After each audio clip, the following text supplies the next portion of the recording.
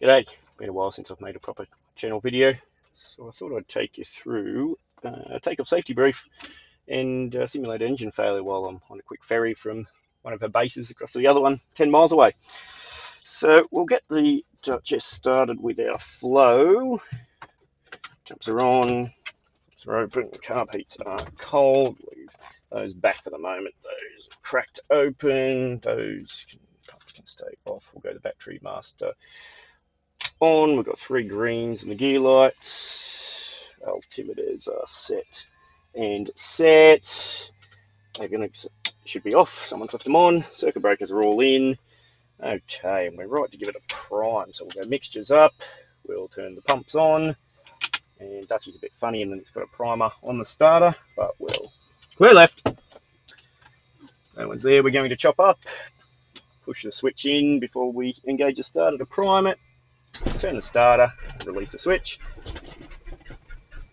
bit more prime, there she goes, 1000 RPM, water pressure's come up into the green, our left boost pump can go off, and our left alternator can go on, the under voltage light's gone out, and we'll repeat the same procedure for the right hand side.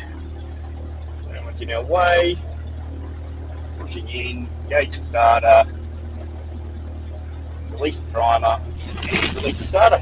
There she goes. 1000 RPM. Oil pressure's come up into the green. Right boost pump can go off, and right alternator can go on. Now we'll turn the avionics masters on. 1 and 2. And come along. Go get it on.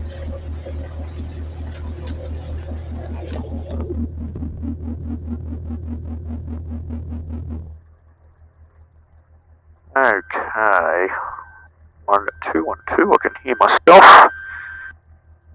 Fairly unfortunate, many would say. So we're on, off for the moment, on 265. Okie doke, so while we're sitting here waiting for the engines to warm up, we'll run through our temp fish check. So trims are set for takeoff, set for takeoff, set for takeoff. Mixtures are rich, magnetos on both, masters are on, avionics masters are on, propellers are full firing, park brake is off, fuel, we are on the centres, we've got proper quantity, and we've got proper pressure. Flaps, set 0, indicating 0, visually confirm 0. Instruments, we have our compass and DI aligned, that one slaves itself, so it should be aligned.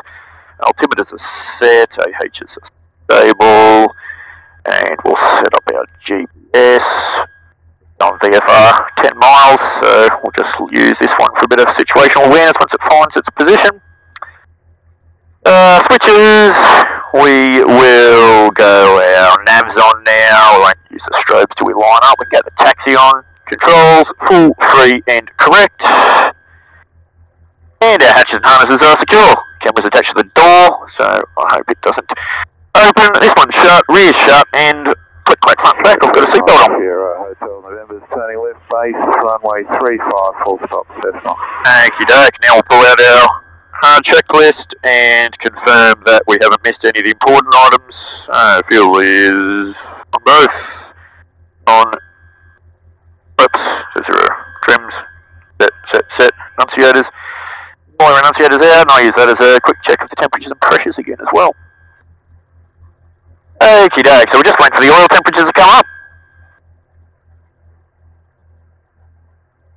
And we're going to taxi for a runway 26 departure. We've got some workmen on the longer runway. It's all multi-training. One of the things I find that people are a little bit rusty on is the takeoff safety brief. There's three parameters, or 3 circumstances that we've got to account for. So one of which is an engine failure while we're still on the runway. Everyone's usually fairly onto that one. Airborne and below our blue line, which is our single engine best rate of climb speed, and airborne at or above our 85 knot blue line, which is again our single engine climb speed, so giving us the best rate of climb if we've got one engine out. So if we have an engine fire failure major abnormality whilst we're still on the runway, we're going to close the power levers, maintain directional control, pull up on the remaining runway. That one's fairly straightforward. The one that the people get a bit in an area of confusion is the one that we're airborne, but we're below our 85 knot blue line. So that one, if we're below the 85 knot blue line but already airborne, people have a thought that they could try and get to blue line, but you're not going to make it because you just don't have that sufficient excess power on one engine.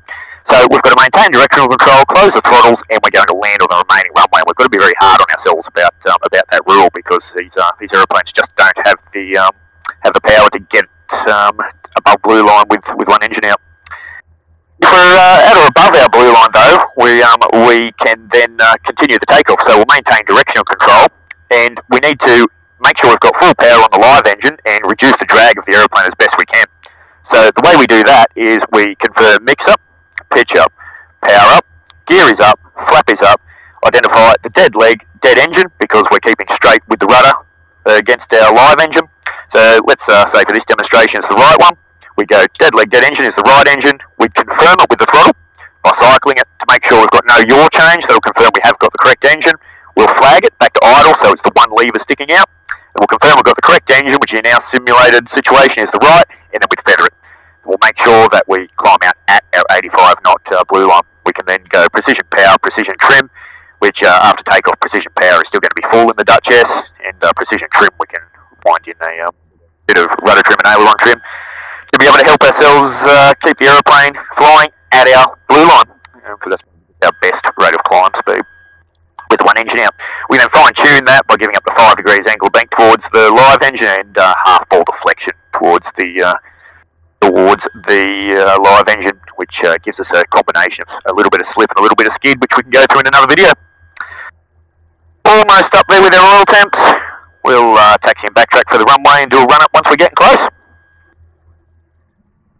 I do normally prefer to do the ramps before entering the runway, just so that we're not holding up traffic or anything like that, but given the circumstances with all the workmen around the run-up bay, we'll bundle down and we'll hold on the runway while we do it.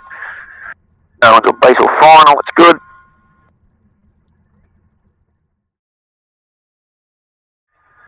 We'll line up and do a run-up, and then we want to be in no rush to make sure that our line-up checks are done as well, because we find that when we're trying to do things on the runway, everyone gets in a little bit of a rush, so we don't want that to happen.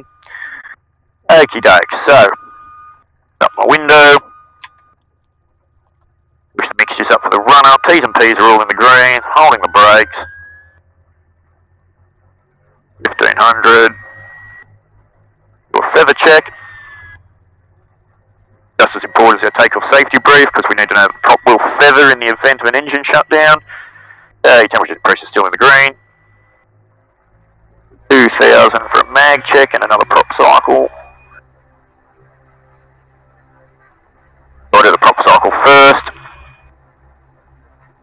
Just gives a little bit more time to burn off any carbon that's sitting on the plugs if they're a little bit fouled. Okay, that's fine. And we'll do a mag check.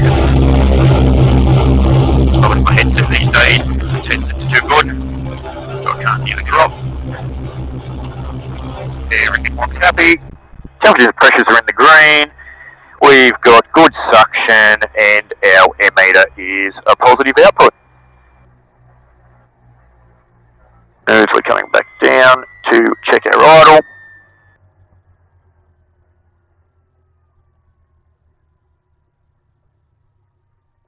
And we'll reset 1000 RPM. Roll friction is firm, and I'm going to rerun our hard checklist just because we've had a delay since we did it. Fuel still on, flaps still set 0, trims set, and enunciators are still out. Temperature and pressures look good. Okay, so now I'll do the takeoff safety brief as if we were actually going to do it for real just before lineup. So if we have an engine fire failure, major abnormality whilst we're on the runway, we're going to maintain directional control, pull the power levers to idle, and brake on the remaining runway. If we're already airborne and below our 85 knot blue line, we're going to maintain directional control, power levers to idle, land on the remaining runway. If we're already airborne and at or above our 85 knot blue line with the gear either up or in transit, we're going to maintain directional control and confirm mix up, power up, gear up, flap up, identify the dead leg, dead engine, confirm it with the throttle, we'll flag it, and we'll feather it. We'll then climb out at our 85 knot blue line, 5 degrees angle of bank towards the good engine, half ball deflection towards the good engine, and precision power, precision trim, so full power, and setting the trims to be able to maintain that climb configuration at 85 knots. Okay, so our lineup checks, mixtures are full rich, pitot heats we don't need today, pumps, 1, 2 will go on, instruments are still set, switches, our landing lights can come on now, transponder can come to alt, trims, confirming we have set, I'm very strict on those, and traffic, we'll make our radio call, and we'll be for an upwind departure. Go Male and Juliet, Victor Foxtrot Duchess, lines up and rolls, runway 26 upwind departure for Cessnock traffic. Okie doke, we'll make sure that oil pressures come up nice and evenly and accurately up to 1500 RPM. And we're happy with that, so we'll release the brakes. A little bit of wind from the right, so aileron to the right. Okay, everything's coming up evenly, airspeed is alive, RPMs are governing, manifold pressures are static, temperatures and pressures in the green. Right, positive back pressure and she'll fly when he's ready. Brakes, gear up, and there's through our 85 knot blue line. We're now pitching for blue line plus 10 to 15, so that we've got a little bit of a buffer on that speed. So you can see that the transition between airborne and blue line is very short, but that's the spot where it sort of leaves us in no man's land in an engine failure. We've got to be very strict on ourselves to put it back on the deck. We're through 500 there, we'll set climb power, 25 inches, 2500 RPM. And we're only going 10 miles, so we'll only go to 1,500 feet.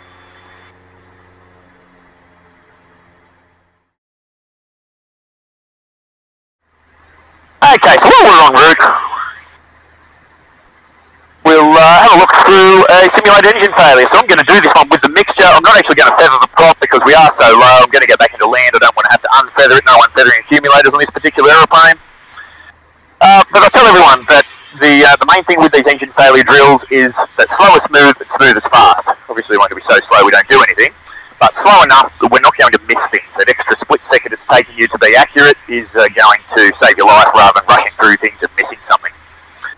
So let's have a look at a simulated left engine failure. So I'm going to pull the mixture to idle so the engine has cut off, and I'm going to maintain directional control, wings level, all centered initially. We're going to confirm mix up, pitch up, power up, gear is up, flap is up, and at this point the aeroplane's now flying. It's not flying well, but at least it is flying. And so that's what I mean about being slow as smooth and smooth as fast. We're making sure we haven't missed anything.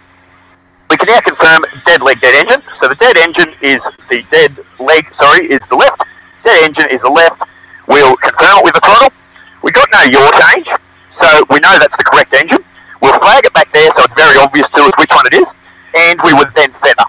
But I'm not going to actually feather because I'm going to start it back up again. So leaving the power back there, and you can see there that even without it feathered, it's just maintaining height. If we feather the prop, we get a lot better performance out of it. And I mean, I am light at the moment, so that's why it is performing fairly well without it feathered. But the main thing being we're nice and accurate on these drills and don't miss anything. So we're getting close to the circuit area now, so I'm just going to give myself that engine back.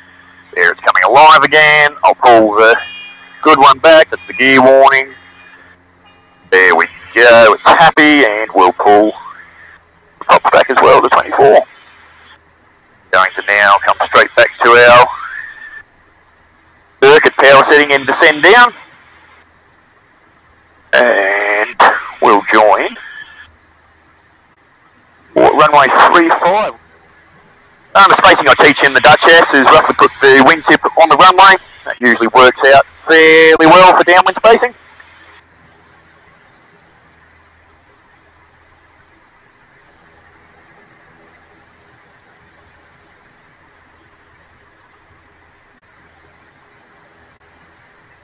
No traffic around, I don't really blame them given how rough it is out here. Holding a fair bit of drift on downwind too. Okay, so pre-landing checks, brakes have pressure, heels back on the floor, park brakes off. Undercarriage, we are below 140, which is the gear speed in the Duchess. We can go gear down, and I hold my hand on it until I know it's cycled. I've got 3 greens, so that I don't take my hand off, get distracted, and then miss it hasn't actually come down. Got 1, 2, and 3 down and locked, and this one doesn't have a mirror. Some have a mirror on the cow. Next undercarriage, mixtures are full rich. Fuel, we've got sufficient quantity. Tanks are on, pumps are on. Instruments, still set DI to compass. UNH I'm happy with. Switches, landing lights, taxi lights, and hatches and harnesses secure. Clear right, centre above left. Car beds can come on. Power's back to about 15 inches. Inside the wide arc for the flaps, we'll take 1 stage, 1, 2, 3. So that's not really the cockpit Duchess 10 base, runway 35 full stop, traffic system. Okay, looking good.